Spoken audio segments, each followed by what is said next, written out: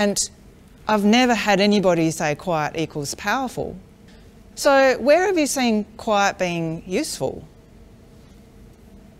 You can listen to your staff. Yeah, listening, definitely. Yeah. Anything else? Really the sitting back and observing and then coming from a place of some insight. Yeah. Yeah, so it's the thinking, it's the observation, it's the listening and thoughtfulness. Summarising because you've actually heard everything.